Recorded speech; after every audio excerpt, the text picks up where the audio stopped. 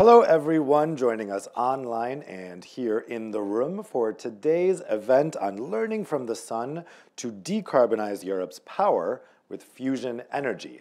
My name is Dave Keating. I'm a journalist based in Brussels coming at you live from the heart of the EU quarter where we are going to be talking about fusion, which actually is a technology that's not particularly well known to the general public. And yet, it's a process that's happening all around us and on which our very survival depends. That's because fusion is the process that powers the sun and other stars, which gives us all life on Earth. The question that's been deemed the holy grail of energy production is whether that process can be harnessed by humans to produce energy. It could be a game changer for the future of zero carbon energy because it doesn't emit greenhouse gases and it's virtually inexhaustible. Now, fusion science and technology has a long history in Europe. ITER, a collaborative project for research between 35 countries, is one of the most ambitious energy projects in the world, designed to prove the feasibility of fusion as a large-scale and carbon-free source of energy. The urgency of fighting climate change is giving renewed momentum to these efforts and attracting private capital into different fusion projects with the objective of making fusion providing energy to the grid a business reality. Support through investment in public and private partnerships in order to speed up research could lead to industrial-scale development of fusion technology. But where does the EU stand when it comes to technological development? What's needed for progress in this field? And is the regulatory framework fostering innovation here in Europe? That's what we're going to be discussing today with a distinguished group of expert panelists who I will introduce to you now. So here in the room, we have Massimo Gariba, Deputy Director General responsible for the coordination of Euratom policies at the European Commission's Energy Department.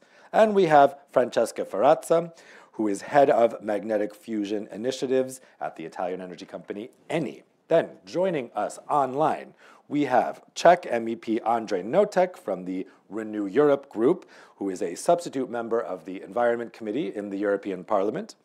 We have Susanna Clement Lorenzo, Head of Broader Approach Program and Delivery at Fusion for Energy. And we have Jennifer Ganton, Chief Movement Builder at the Commonwealth Fusion System. Thank you to all of you for joining us. Now, you guys at home will be able to ask your questions to the panelists as well using Slido.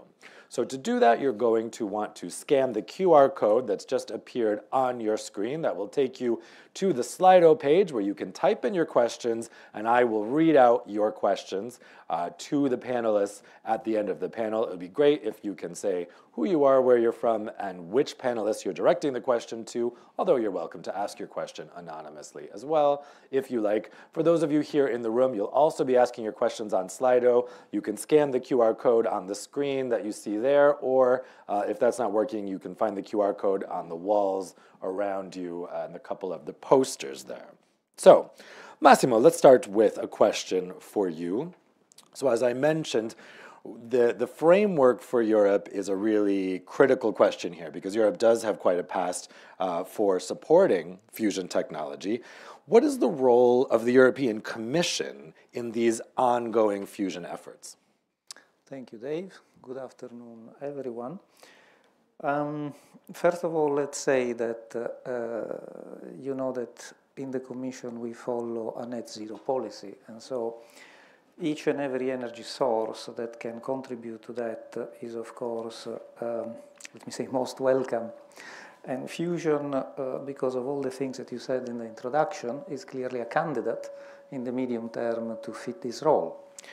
So fusion is carbon-free, it is supposed to be safe, and has the potential to be rather limitless in the way that can be exploited.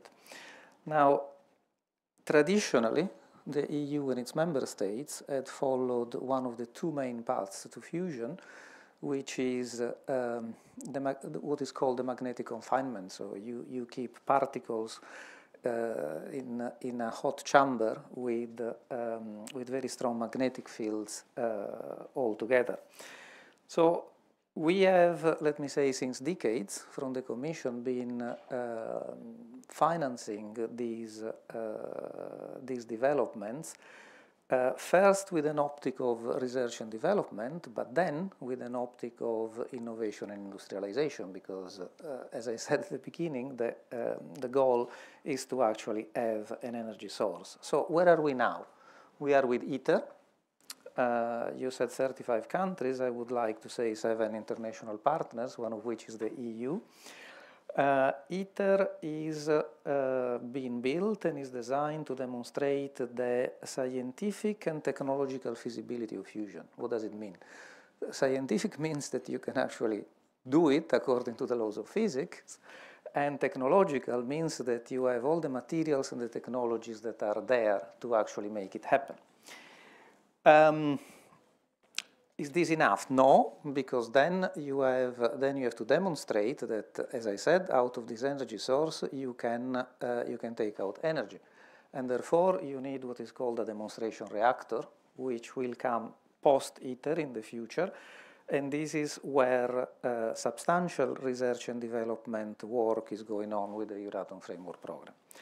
Now, before you get there, I think that is also very important to understand that with a single machine, which is ITER, you cannot make it all happen. You need an environment, you need an ecosystem of machines that can actually make this happen. And in the EU, we have a privileged partnership with Japan, and this is where Susanna is sitting at the moment with Fusion for Energy, where we are working on two main things. One is a machine similar to ITER, but is devoted to do a little bit more physics type experiment than ITER, which is also, as I said, geared towards technology. And we have also, and we have launched last week in Granada, a partnership between Spain and Croatia, where a machine to demonstrate and to test the feasibility of materials which are needed for keeping this very hot plasma confined, which is called DONES, will be built. And last but not least, I would like to mention the private sector effort. This is a rather new phenomenon which has been springing up, mainly in the US, but also now it is moving to Europe. And I think that what will be key is two things. First of all is to understand what can be the actual contribution of the private investment into that. I think that potentially the private investment can give a huge push to the research effort. We have to be very careful in over-promising and under-delivering, like in other fields, but if there is enough of an ecosystem, we can probably create an environment where disruptive technologies can emerge. And the second issue is how do we connect the private sector effort to the public sector initiatives like ITER that are ongoing at the moment in terms of, for example, training of staff and competition for staff maybe, yeah? Because you don't find fusion engineers or scientists, everywhere in the corner of the street. I think I'll leave it at that and then we can go on. Yeah, that makes sense. Your point about you have all these single machine projects, but in order to make this feasible, we need an ecosystem for fusion. That's what we'll be talking about a little more in a bit. Let's turn to Andrej Notek next, joining us remotely. So talking a little bit about what the EU is doing in this area that we just heard from Massimo, what do you think should be the EU's priorities for trying to get fusion off the ground here and really make it, as Massimo was saying, feasible and viable? So firstly, very good afternoon. Many thanks for the invitation. Hopefully you can see me and hear me. What I'm somehow missing is using of this enormous momentum, this potential you have, Dave, basically mentioned. Now, after the COVID crisis and now the energy crisis, if I may say it like this, we are desperately looking for all ways how to decarbonize and as well how to provide in the future and also now, but as well in the future, the affordable energy and also energy that can be produced basically locally. We are calling for strategical autonomy. And indeed, now the full priority is going for the renewables, which I do understand in the short term. But if we look into the longer perspective, then simply we need to have additional sources of energy. And those that are currently in development, like fusion, need our full recognition. And this is what, unfortunately, we do not see today. As Mr. Gariba explained, EU has a positive approach towards fusion, and I'm very grateful for this. But we are now in an enormous momentum. And to be very honest, I have this feeling that also United States and Great Britain are simply quite ahead of this situation, and we need to catch up.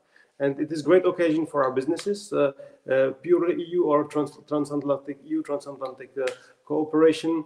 And after the recognition, we need to really find a way how to stimulate private investments coming also from EU into this sector. It is quite important, not only for reaching our climate goals in 2050, but also to maintain our climate standards post or after 2050. Thanks a lot, Andre. So as we know, this is a very technical subject, but luckily we have Jennifer Ganton here with us to walk us through the technical aspects. Jennifer, can you just explain to us, how does fusion work and what makes it different from fission, which is what we've really been using up to this point? Hi.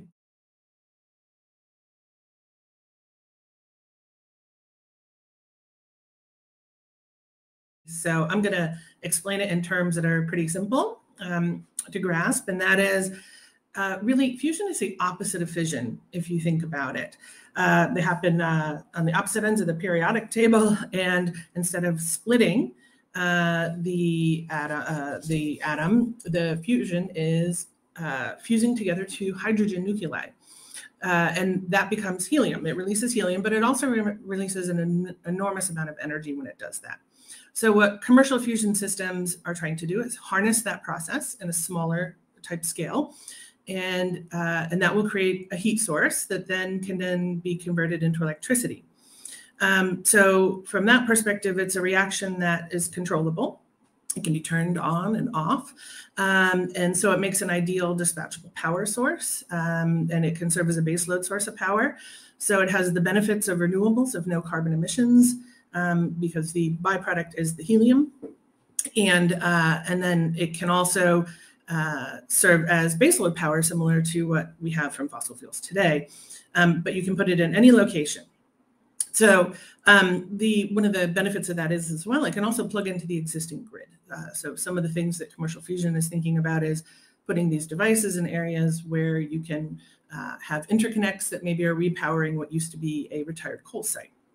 So it uses small amounts of fuel, these hydrogen isotopes, but probably the attributes that I think are most interesting to people when you think about a fusion reaction and what happens is it uses the hydrogen isotopes as its fuel, so it doesn't have any special nuclear material like uranium or plutonium.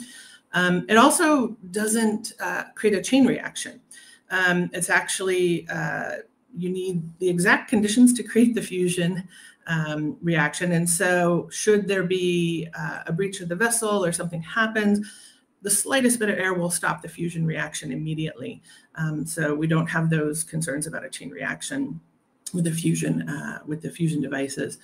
And also it doesn't produce sort of long-lived high-level waste. And so I think there's a lot of things here that we think about with policy and regulation, and how fusion is very different than fission. And I'm happy to talk a little bit more about that, or also what we're doing here at Commonwealth Fusion as the conversation goes on, because we are building a fusion device as we speak to try to demonstrate this reaction here. Thanks. So, Susanna, we've heard about the different projects happening all over the world, North America, Japan. Tell me, why is fusion particularly interesting here in Europe? Hello, good afternoon. Can you hear me?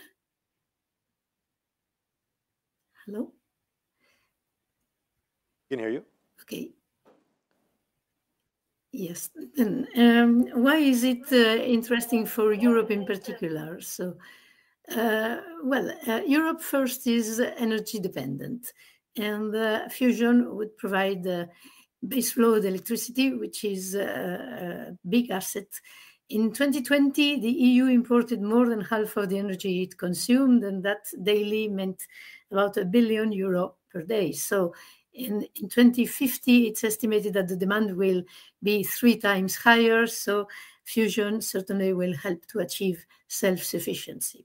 Then there are the geopolitical concerns. So the current crisis with Russia has shown how exposed we were to addiction to Russian gas, and now it is percolated to the public. 84% of the Europeans are asking us to reduce our dependency on Russian gas.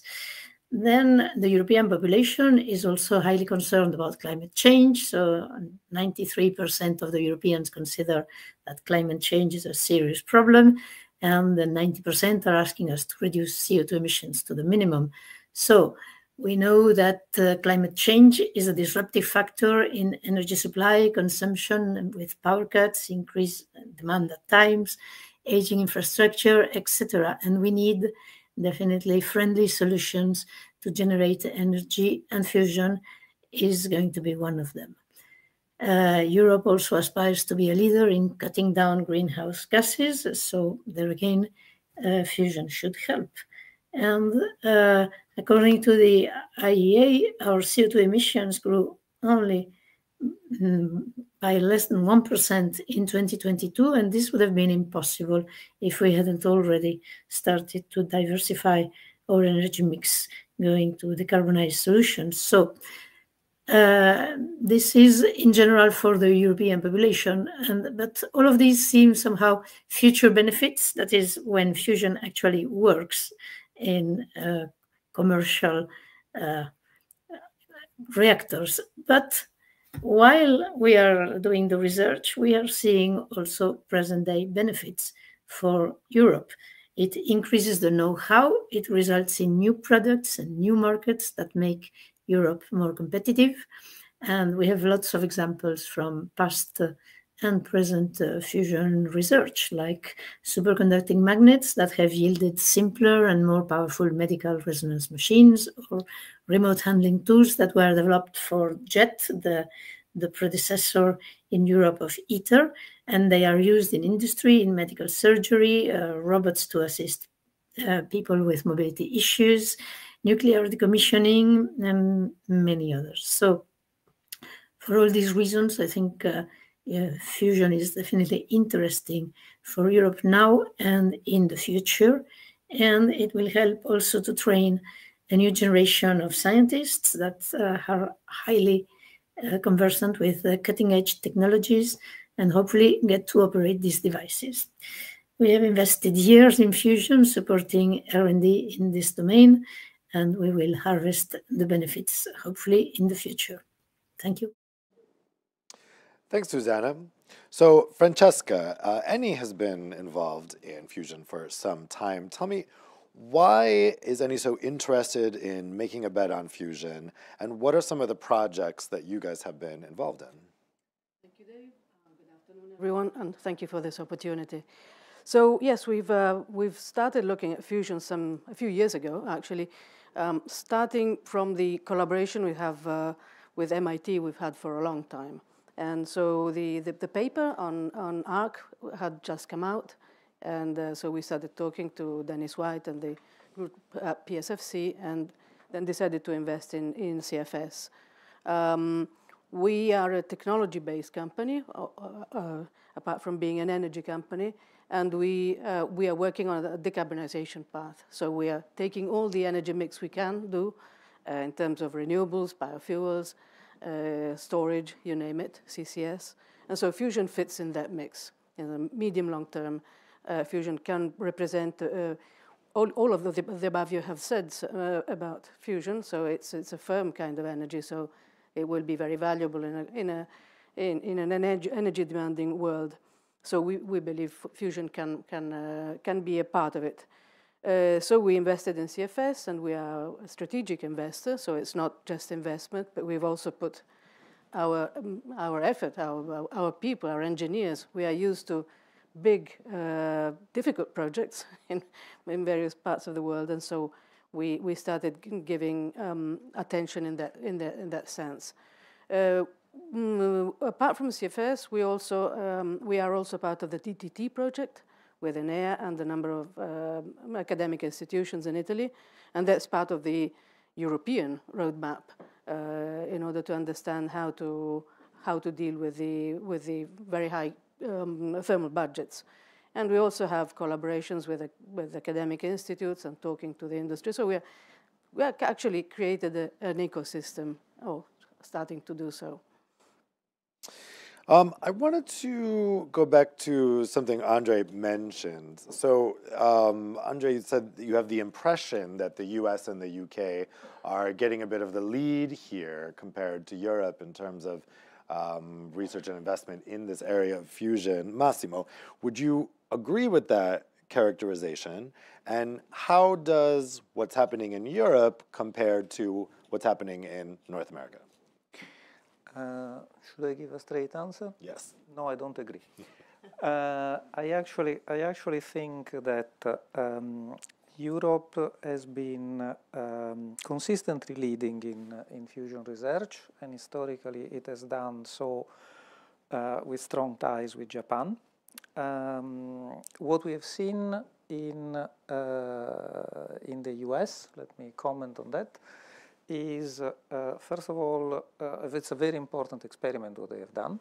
They have, for the first time, obtained on planet Earth more energy than what was used in a fusion experiment, using a technology which is completely different.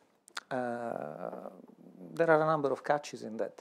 First of all, the total amount of energy was put in is not calculated. It's only part of the amount of what is put in, which is traditionally what is needed to, let me say, heat the plasma. But nevertheless, I'm not trying to detract from that. Nevertheless, this is an incredibly important step. However, what we are doing in Europe is orders of magnitudes bigger when we look at ITER, insofar as we are going to obtain, once ITER works, amounts of energy which are incomparably higher than what has been obtained in the US. So, and the US knows very well, and this is why they are a very important partner in ITER itself. So let me say that these are two separate things. When it comes to the UK, I think that in the UK, again, there is lots of interest, and we have observed very carefully also after Brexit, you know, the way that they are working and so on. I can only say they are very interested in rejoining ITER and coming back to work with Europe, because I think that in this specific field we have a joint interest to make forces combine. Moreover, in the UK, there is still the biggest fusion machine operating, which is JET, the Joint European Torus, that was built by Euratom in the early 80s. And so we have also an interest to reconnect and make sure that these type of facilities are there. So far, let me also say this, so far fusion has been a collective effort. Why is ITER a collection of 35 countries, as you said, and I said 7 partners? Because in 85, when Reagan and Gorbachev started to talk about ITER, the notion was that, let me say, nobody had enough resources in the world to put it together. And so I think that rather, you know, a little bit of competition is healthy, and this is why I said the private sector is good. On the other hand, a good amount of cooperation is also needed in order to achieve such big endeavor. You have to look at it a little bit, I don't know, the International Space Stations or CERN and so on, where you have really the global scientific community that is collaborating. So I wouldn't put it in these competition terms. Jennifer, what is your impression of the difference in terms of what's happening in North America versus what's happening in Europe? And how has the experience with ITER informed a lot of the work that's happening around the world? Yeah, no, it's a good question. And I would have to agree with the Deputy Director General from a scientific perspective. Fusion has been a global cooperation. There's been advances across the world, and I think the commercial sector has benefited from that greatly. So that we hope to see continue. And I think it might be helpful, though, to talk a little bit about the commercial environment, the business environment that's needed for fusion to really reach the scale that's needed to be meaningful to impact the net zero objectives of 2050. So Commonwealth Fusion Systems, I'll give a little bit of background and then I'll get to your question. We were, as Francesca said, we were spun out of MIT in 2018, and we now have about 400 employees. We've been able to raise over $2 billion in order to build our first fusion machine to demonstrate that this reaction can be done in a commercially relevant device, meaning it's affordable to build and can be scaled over time. And so we've got lots of investors. Eni was among the first, which was fantastic, and has been a strong partner. But we continue to collaborate in a very open way, working with national labs here in the US, but also working with laboratories and universities globally. Our machine design was built on proven physics. So as the Deputy Director General said, there's been lots of research in this area. The tokamak, the magnetic confinement, is probably there's over 150 machines in the world, and that is what ITER is designed off as well. So the proven physics modeling that was done to make the determination to use a tokamak design for ITER, we have leveraged that same science. And so we'll be using the proven physics of the tokamak design, but we're putting in the novel technology of a newer material that's been invented more recently and become commercially available, these high temperature superconductors, which make high powered magnets, which means you can make the machine smaller. So we're in the process, and the timeline matters here. We're in the process of building our demonstration fusion machine. It's called Spark. It's in Massachusetts, and we started construction about 2 years ago, and we will be operational with that machine in 2025. And then we'll look to be demonstrating sort of that net gain that the Deputy Director General talked about of more power out than in soon thereafter. And that puts us on a path of looking at putting a commercial power plant, a fusion power plant, into the grid in the early 2030s. And that has been the timeline we've been operating on. And so from a perspective of what's needed to make that work, the science and the technology have to happen. But we also need policies and regulations that give us things such as regulatory certainty.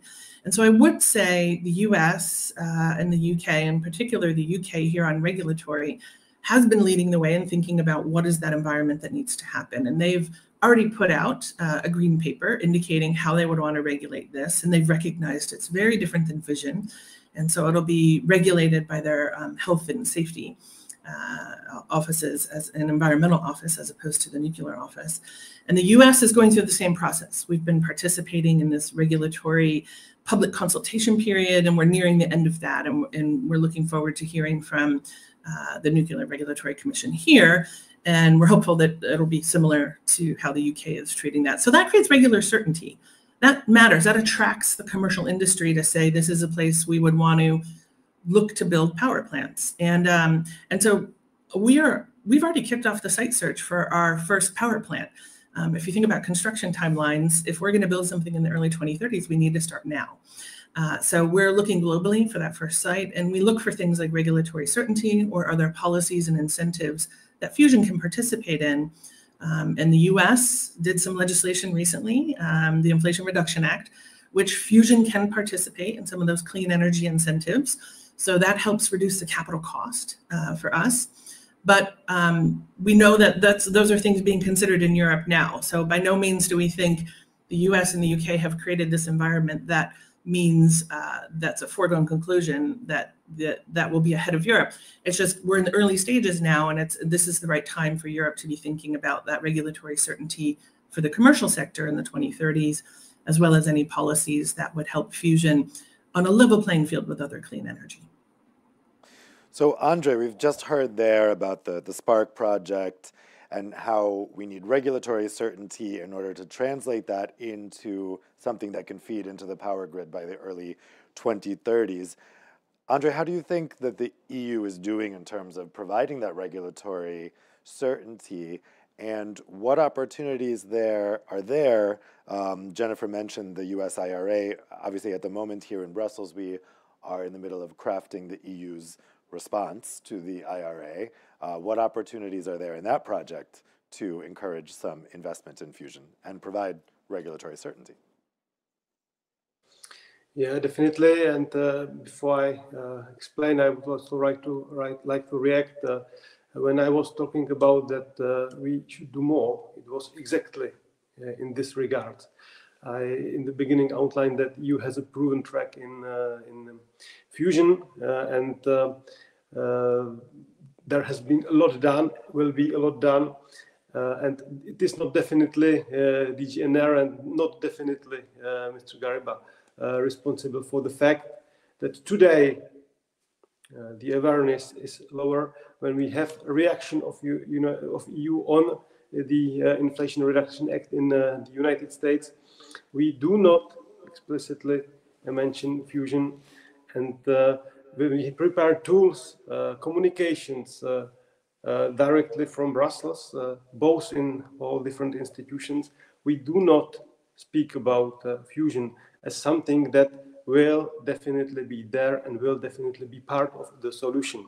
So this is what I wanted to distinguish, and of course it is linked with the next regulatory steps, because if we recognize, we would then faster go for some regulatory changes.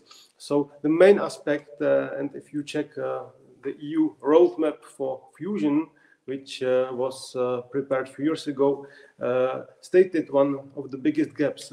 There is no main legislation, and when I talk to different stakeholders, they confirm it. So we need to create specific just built for fusion legislation that will address its specificity, and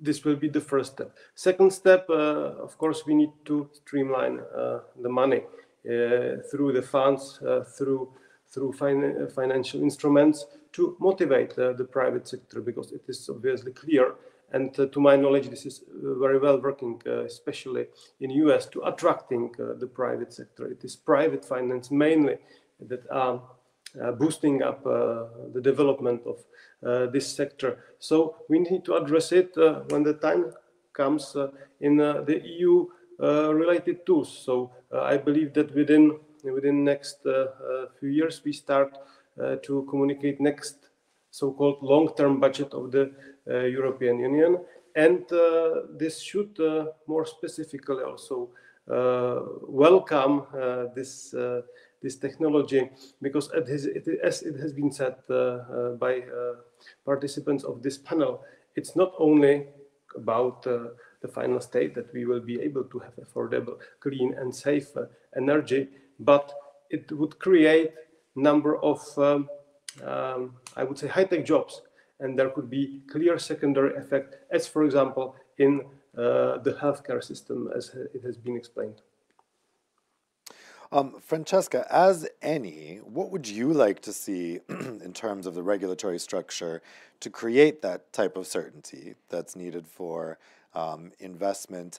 And follow-on question to that, are you concerned that the IRA in the US could put the US kind of in the lead, attract investment in fusion over there? What would you like to see as the EU is now crafting its response to the IRA? Thank you for the question. That's rather important. Well, yes, we've been looking closely at what the UK and the US are doing. Of course, UK started earlier, and I think they're in the final stages of drafting a law, which will come out in force in July, if I'm not wrong, or at least they expect so. And so that was done on a public consultation basis and was a very good exercise, I think. So we are looking into that and obviously following what's happening in the US. I don't see a threat there. I see an opportunity, actually, because these are two living examples of how you can tackle a new form of energy in advance without getting to the demonstration of the technology, without having a landscape, a regulatory system to work with, and we know how damaging that could be. So I think in other parts of the world, we are a global company, so we look at everywhere, and the EU can follow the paths, and I would like to see that done on a basis of best practices and opportunities, because there's opportunities for, of course, energy production, but also high-tech jobs, as it has been mentioned. And I think this is what we really welcome seeing. We are part of the Fusion Industry Association, which is, yes, 80% based in the US, but not only, and also looking to Europe. So I wouldn't see threats or competitions. I would see collaboration there. Susanna, when we talk about regulatory frameworks, oftentimes targets are part of those regulatory frameworks. What would you say is realistic in terms of targets for fusion?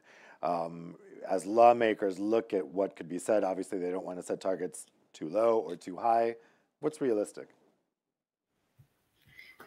I think at least in my view, the realistic thing is to learn our ITER experience. I mean, we are building ITER as a fully compliant nuclear reactor with French legislation and regulations. And a large part of our problems come from adapting to these regulations and then see how they can be modified for a fusion device, etc., etc. So this is not just, pie in the sky for us. We are hitting these issues daily.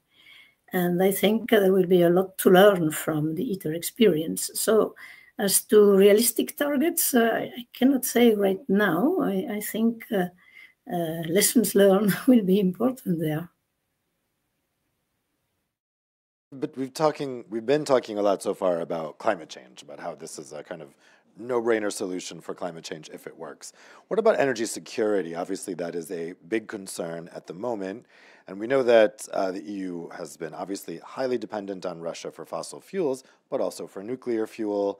And we know the origins of ITER. So how does this connect to the challenge of energy security that Europe is so worried about right now?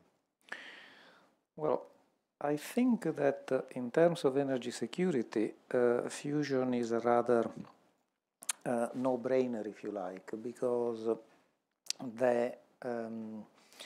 as far as technologies are concerned, they are technologies which are, let me say, known and reproducible, or unknown and not reproducible at the moment. So we will have to see how they develop and adapt. When it comes to the question of the fuel which has to be used in magnetic fusion reactor, it is two isotopes of hydrogen. One is deuterium, which is, let me say, generally available in water and easily produced, let me say, with known techniques. And the second one is tritium. Tritium is a tricky thing. It's difficult to handle because it is an isotope which has to be handled quite quickly. It has a half-life, so it halves its mass in 12 years or so. Most of all, at the moment it is produced in certain types of conventional nuclear reactors, for which we have some in the EU, but mostly in Canada and in Korea, in the world. But the whole bet of magnetic fusion is to actually be able to regenerate tritium from the fusion reaction itself.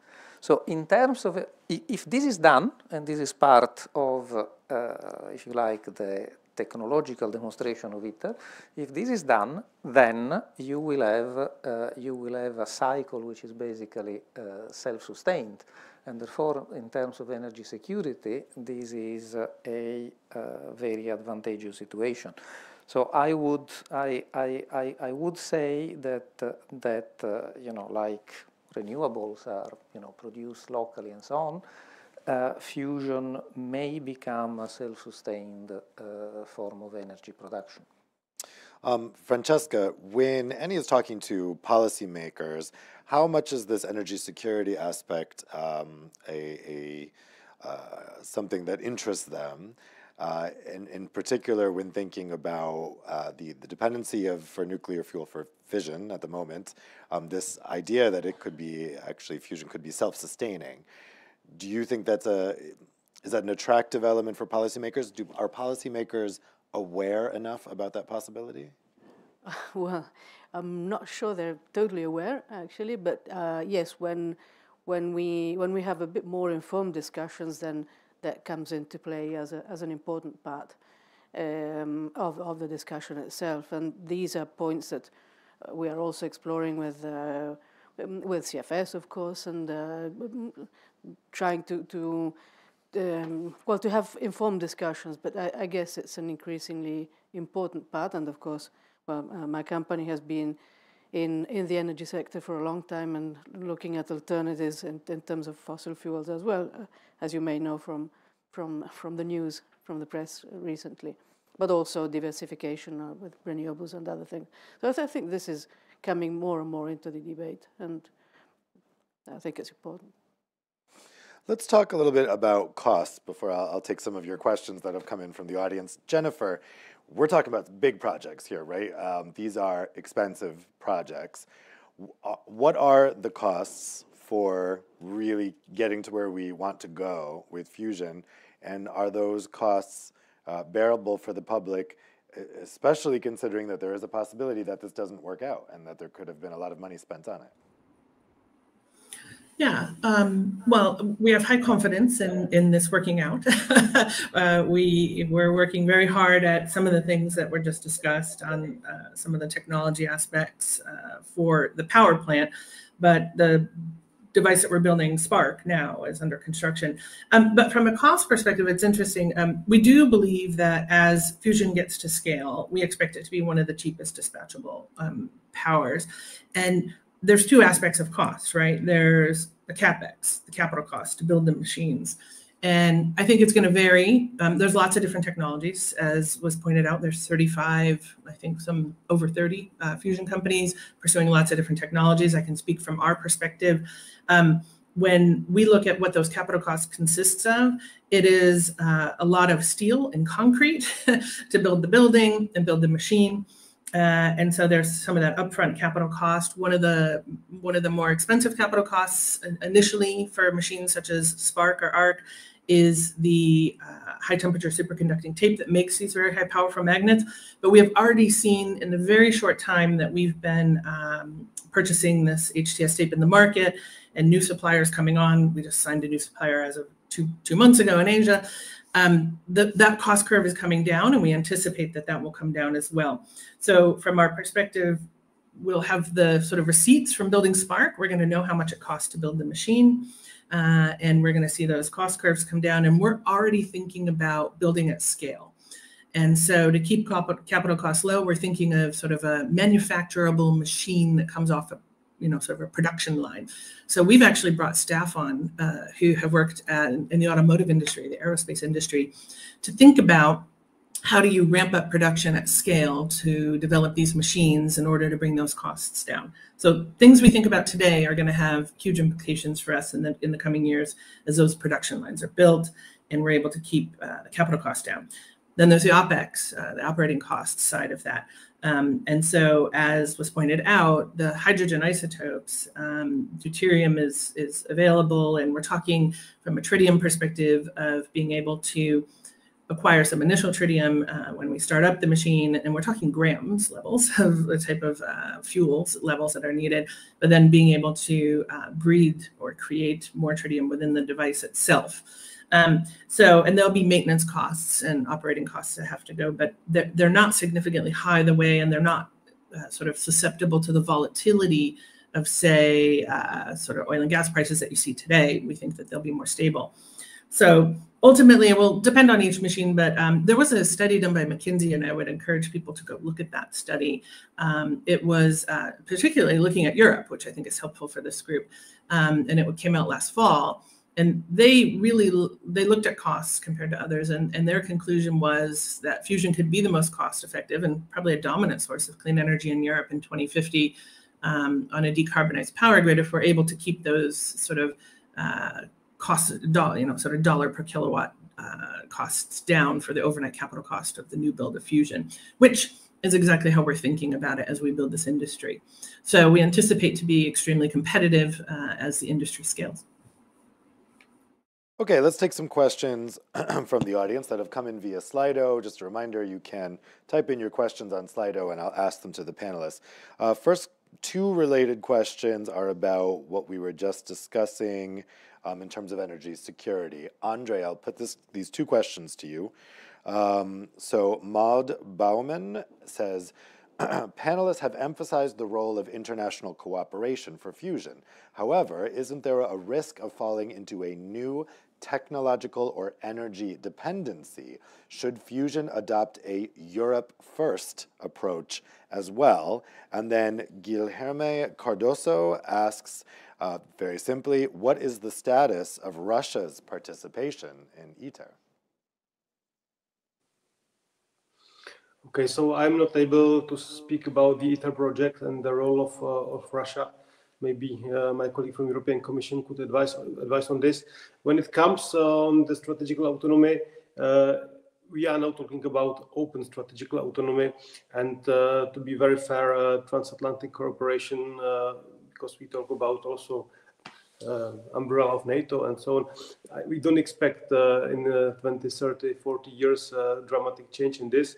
And the way how to, let's say, reduce even residual risk is to invest into fusion in Europe as well and support those projects, because then we will be able to do it alone or with our partners. So the answer is to go forward faster, the same what we are now as a Europe doing with renewables. And this is my main concern. We are fully investing in renewables only, but if we look around 2050, we will need so much electricity to decarbonize so many sectors that we also would like to have in the EU because of the strategical autonomy. And therefore, we will need this source because with renewables, we will not be able to make it. So the answer is, if you want to be safe, you need to invest into other than non-fossil and renewable energies because they are already covered, and invest in EU. Massimo, do you want to take that question about Russia's participation in ITER? Well, ITER, as I said, was thought out in 1985, and the situation was a little bit the opposite of what we have today. I mean, this was the moment when the Cold War started to end, and the walls were coming down, and so on and so forth. The ITER agreement does not foresee throwing out a partner. So this is the current situation. Russia has so far been respecting their commitments, and so we will have to see how this goes on. There are obviously difficulties, and we will need to thread very carefully on this type of collaborations, and we will have to see how the situation evolves. It is clearly a sore point at the moment, but as I said, I mean, if you look at it on the legal side, it is difficult to act. So you will need to have, let me say, a collective political will of the other partners to exclude one, and we will have to see how this moves. Interesting. Let's go next to a question from Maud Baumann again. So I'm going to put this to Francesca. When do panelists expect that fusion will be ready to contribute to producing low-carbon energy in the EU? Do they expect competition with existing or future nuclear fission plants? And a related question from Guilherme Cardoso. The EU has a net zero objective for 2050. Will fusion reactors be available on an industrial scale big enough to have any significant contribution to achieving that 2050 goal? Shouldn't we be applying the same amount of EU funds to proven fission technologies? and Guillermo's from Nuclear Europe. So Francesca, what's the timeline here for establishing this, and would it be ready in time to contribute to the 2050 goal? Yeah, thank you. Okay, well, that's the question, isn't it? Yeah, okay. The timeline we have, as Jennifer mentioned before, is demonstration of the technology by the middle of this decade and having the first power plants connected to the grid at the beginning of 2030. Now, then there'll be a ramp up, of course. So we are figuring out that the technology will be ready for commercial use by the mid-2030s. And it will ramp up, and if the conditions continue on with the technology evolving and the supply chain comes in place and everything else and goes at scale, as Jennifer was mentioning, it will make a significant contribution to decarbonization, to 2050 goals. We believe that. In the meantime, for that second question, should fission be given an equal amount of funding given that it's a proven technology? I think we'll need everything in the energy mix. So yes, I know we don't do fission, so I'm not the expert there, but there are new initiatives going ahead and for the small modular reactors and compact technology. So there will be some limitations for public acceptance, I imagine, but I mean, it's technology, it's proven technology to a certain extent, so I don't see why not.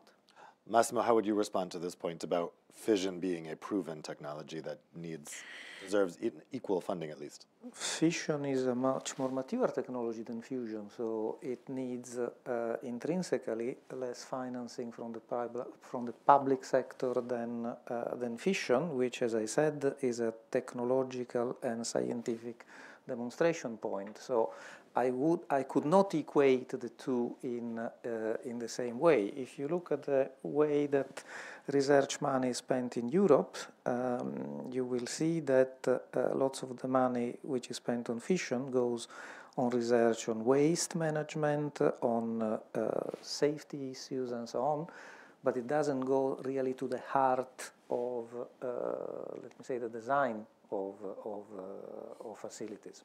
So I think it's really a question of different development stages. Jennifer, let me put Maud's question to you as well in terms of the timeline here. When will fusion be ready to contribute to producing low carbon energy? I know you mentioned the early 2030s for the Spark project, or what will become the ARC system.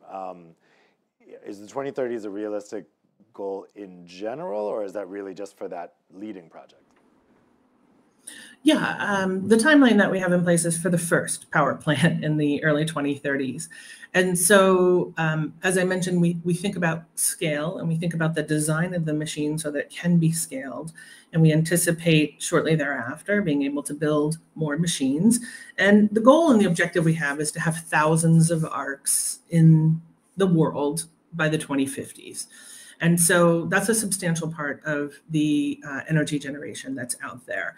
The ARC is being designed to be around a 400 megawatt facility that would produce that amount of electricity. And so if you think about thousands of those in the world, we start to see a significant contribution to the energy sector. But that is scaling up into the 40, scaling up through the 40s pretty rapidly. So yes, we do believe it will have meaningful impact. It will be a big part of that. But the first machines we're not the only ones who have a timeline of the early 2030s. There are other companies that have made those same sort of commitments. And it was mentioned earlier, the US government has actually put out a policy. It's called the Bold Decadal Vision for Fusion Energy. And they are trying to partner with the private sector and work through what is a milestone-based cost share program to put some of those initial fusion power plants into the grid in the early 2030s as well. So we're seeing some support from the government here to try to move forward with that timeline as well. So I would say, yes, I see a substantial contribution, but it is closer to the 2050s versus the early 2030s. I think you'll start to see some of the first machines come on, and then there'll be sort of more rapid growth as we hit later in the decade. Okay, I'm going to put this next audience question to Susanna. This question is from John Ross, and it's about this fission versus fusion question. John says, fission and fusion are set up against each other. Should this be viewed as short-sighted and a misunderstanding of both technologies and readiness? What do you think about this idea? Are we getting into a trap of setting fission and fusion as antagonistic toward each other? I don't think they are antagonists. They are both nuclear energy, and we are sort of standing on the shoulders of our fission forebears in many ways. So actually, I think fission should be part of the solution also because, well, I hope this fast deployment of fusion reactors can happen, but in the meantime, we know that fission works. So I don't think there is an antagonism there. It's when it works, fusion will be a cleaner nuclear energy because of the lack of long-lived residues, etc. But it's basically, you know, if you go to the tonnage of fuel you need for the other sources of energy, where you're speaking of thousands of tons to hundreds of kilos in the case of fission and a few grams in the case of fusion. But still, it's quite there. It works, and I think in this moment the public is getting more open to the idea of fission than the politicians, probably. Yeah, well, we have a related question on that idea of public acceptance. Let me put this one to Andre. This is from Emilia Valboom from 3M, which is part of the US-based TerraPower project. The question is, how do you believe we can ensure public acceptance of fusion energy in Europe? Any company investing in fusion would be interested in whether citizens are ready once technology is developed at commercial scale. So how do we address this question of public acceptance, Andre? In terms of public acceptance, the fusion is on much better position than the fission. I'm persuaded that there is no wide resistance against the fusion. Fusion is either not known, and those who know it, at least on a public level, not in detail, they think it's something that it's not too early to come. It will take maybe a few decades, but they are not against. Yeah? So firstly, what we need to do is to inform about the development, about the progresses, and that we are not talking about something that will be here in 40 years, but maybe in 10, 15, 20 years on commercial level. And then we are fine because there is no resistance, for example, like in the fission, which is a big drawback. It's ideology driven. However, it is in the European Union as such. There are some member states that from historical reasons simply oppose fission, but I don't think this is related to fusion. Fusion is much better starting conditions, and it could be part of the strategy to develop fusion. And I say it as someone who is definitely not against fission as such, because we will need all energy sources that are low carbon or zero carbon.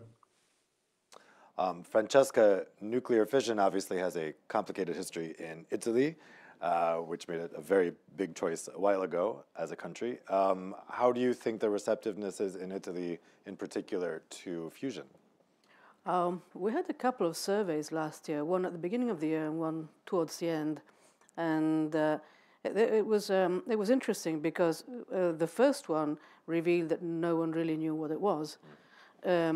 And after explanations, they were quite enthusiastic. In the second round, a lot more people knew about it, and the general acceptance was quite high. So we're confident. Of course, then you have to start building things, and that may change things, but we keep an eye on that. Massimo, I've got two questions here for you, which I think I could characterize as skepticism or gripes about the regulatory structure. So this first question is from Luis Guimare. As a former fusion researcher, there are always an abysmal disconnect between EU policy and the work plans of national labs. How is the EU addressing the lack of people power and lack of lab guidance, since labs are premium recruiters? And then another question from an anonymous questioner. What is the European strategy for developing fusion as a source of electricity? There are many different initiatives at the moment, like Eurofusion, ITER, the private sector, etc., but the overall strategy is not clear. Shall we start with the second one? Sure. I think that there is and I will try and chip in the first one. I think that there is a very integrated view, in fact, of what needs to happen. And what needs to happen is that we have a sort of test bed machine, which is ITER, where there is a convergence of interest from all the European laboratories and all the workforce that there is in Europe for fusion. And this is now, you know, whether you call it Eurofusion as the consortium that brings together all the laboratories or something else, I mean, this I think is the main avenue of bringing this together. Second, I mean, when you want to move, it is clear that the picture is becoming, how can I say, more fuzzy. You heard the colleagues from the private sector that talk about timetables, which are much more aggressive than the timetables that we have in ITER, for example, where we should get full performance at the moment in 2035. So they are talking about commercial deployment in 2035. It's 10 years difference of what we are talking about. So this is at least this is potentially what I call the benefit of the ecosystem and the possibility of having disruptive technology from the private sector. So I think that the moment has come exactly because we are, let me say, we are stepping out from the traditional way in which the path to fusion was viewed, which was a path of technological and scientific demonstration, then a demonstrating reactor, and then mass production. I think that what has happened is that through the entering into the picture of the private sector, probably this is going to be disrupted and will work with different dynamics. So in the Commission, we are reflecting at the moment on whether the time has come to have a holistic look at the whole picture and see how we see in Europe a further development. We are at the very early stage of having a reflection, but it is possibly, as I said, a good moment to start thinking whether this is the time to do that and prepare for the next financial period and so on and so forth. So this is a little bit, so you need all these forces, that's what I'm trying to say, yeah? You need the science and the laboratories in Europe. You need the industrial elements. I just wanted to mention a little number.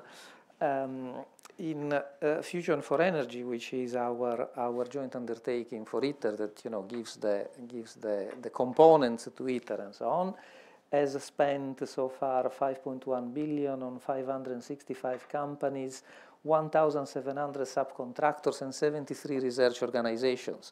So this is just to give you the scale of the effort that is needed in order to bring all these together. So you cannot imagine to have something which is piecemeal or distributed. And fundamental, it's the regulatory framework. And this is something on which we have been working quite consistently. There are different approaches. There is, what is being done at present, which is licensing ITER under, let me say, the conventional nuclear legislation in France. But the question is, are there different approaches? You know, the debate in the US is not closed at all. There is a deadline of 2027 for the Nuclear Regulatory Commission in the US to decide whether fusion has to be regulated, let me say, like fission, or has to be regulated like accelerators that are used in other branches of fundamental science. And this, of course, will be a great distinction and will dictate, you know, how much cheaper or more expensive things will be effectively once they are done. So I think that entering into this debate at the moment is very important. We shouldn't run ahead of ourselves, because we would have to have, if we want to give regulatory certainty, we need to have a set of rules which then cannot be changed. But we are at the prototype phase. So it's very difficult to foresee how you can make rules which are generic enough and at the same time detailed enough to allow the development of different types of technologies. Because otherwise we are constraining the path to fusion to being a specific path and a specific technology, which I'm not so sure is what we want to do at this stage. When you say the Commission is thinking about some kind of umbrella framework, would that take the form of a communication, a strategy, a directive? At the moment we are thinking. It could be anything. At the moment we are thinking. We are not even saying that we are doing one, the other, and so on. We are reflecting internally, as I said, whether this is the right time to put the elements together. We have one very important piece of the puzzle, which is the fact that, as many people know, ITER is going to go through a process of rebaselining, so it will have a new schedule, it will probably need to have a revised budget and so on. So we are working on that, and in that framework we need to see how all the pieces of the equation are going to fit together. And as I said, the great novelty at the moment is the private sector, and does it fit? Does it not fit? How do we make sure that in Europe it develops as fast as in the US? So these are the questions. The way that the Commission will give an answer, I don't know. I cannot foresee the future. We have two technical questions that have come in, which I think would be for Jennifer, as the best place to answer them. They're both from John Ross. How will a reactor extract the heat to power the steam generator? What will the footprint of the reactors be compared to a gas plant? And then ITER is very large and complex, including the extreme difficulty of components machining. So two questions there. How the reactor extracts the heat to power the steam generator, and the footprint of the reactors compared to a gas plant. Yeah, thanks. Good questions. So I can speak to our design specifically. And the idea for the extraction of heat is we will have a vacuum vessel that sits inside our fusion device, and the fusion reaction will occur there. The next layer will be a layer of liquid molten salt. It's called a blanket. And this is the area where the tritium breeding I was discussing would happen, but also this is where the heat is captured. And so we have to design a system in which we can extract the heat from that molten salt, and we take that heat and then we treat it just like you would in a combined cycle gas plant or something. You take the heat to turn turbines and you put the electricity into the grid that way. So the fusion device sits in the center of it. The balance of plant that sits around it will look very much like today's natural gas plant, where it's taking heat and creating electricity. So, so there's technology and R&D work that is happening. We have down selected to the materials that we would like to use for this blanket, but there's still ongoing R&D to help us understand the efficiency of that blanket and how it will work within the device. And we're partnering with universities and national labs globally to do that work. So that's the sort of technology in a simple way, not being a physicist or an engineer myself. That's how I explain it. And then I think the second piece was the footprint. So yes, the fusion device arc that we are designing itself will I'm trying to think of an analogy. Probably it would fit in a tennis court, right? That would be kind of the size of the device. But what you need to understand is there are ancillary buildings that need to be there for cooling of the magnets. So we have to have some cooling technology. You have to have radio frequency technology that comes in to power the magnets. And so there's footprint, as you would say, would be similar to a natural gas plant probably at the end of the day, but the actual fusion device itself is probably more akin to, it would fit in a tennis court type of if you had to visualize it. And the components, I forget the last part of the question. I apologize, Dave. Do you want to repeat what that was? It was the ITER is very large and complex, including the extreme difficulty of components maintaining. So components machining. It's on components machining. Oh, yeah. So yeah, no, at the end of the day, there are materials that have to be used in a fusion device that can withstand the extreme heat conditions and the neutrons. And so, yes, there are material science that is being worked on across all of the fusion spectrum. ITER is doing a lot of that work at the forefront of it, actually. And so we're seeing supply chains develop for companies and industries that are interested in thinking about how they can supply to the fusion sector. And I think the Deputy Director General went through the number of suppliers that ITER has engaged. Those are suppliers that are the ecosystem we're talking about. There needs to be a global supply chain. There need to be a number of companies that are able to supply the materials that can withstand the conditions of the fusion machine. And that work is ongoing, and we're seeing great success there, but there's more work to be done, and then that will have to scale. But as was mentioned, some of that early work that ITER has been doing with building that supply chain has been very helpful to the commercial sector. Well, we're just about out of time, but before we go, I want to get from our three non-lawmakers a quick elevator pitch to our two lawmakers here on the panel. What is the number one thing you need in terms of policy and regulation in order to make the fusion dreams come true?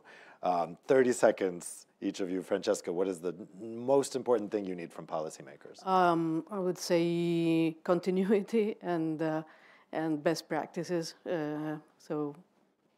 Reliable framework. Susanna, what would you say? Well, I think I'm more in the lawmaker side because it's the formal fusion program. So we would say budget to continue, but budget, yeah. There again. And finally, Jennifer, what would you say is the most important thing you need from policymakers? Yeah, I think twofold. It echoes a lot of what people have said. It is regulatory certainty, so that if we decide we want to build a power plant somewhere, we understand the cost implications of the regulations. There's other policies that would incentivize clean energy and for fusion to be participating in that. So I think of things like green taxonomy and having fusion be eligible and identified in the green taxonomies there in Europe. And then continued partnerships where we're able to do those partnerships with the national labs and universities around the world and at the country level, that we're able to do those agreements and continue to build the whole entire ecosystem. Great. Well, I want to thank all of our panelists for some great insights. I think we've heard a lot of exciting potential here for fusion technology. And I think very importantly, we've heard that the Commission is thinking seriously about this and also thinking about what possible new framework or umbrella framework could be helpful here in making all of this become a reality. So thank you so much to the panelists here in the room and online. And thank you to all of you joining us at home or in the room. If you're here in the room, I'd like to welcome you to the reception outside where you can do some networking and keep talking about exciting fusion issues. If you're watching at home, I wish you an excellent rest of your afternoon, and we'll see you for the next Euractiv debate.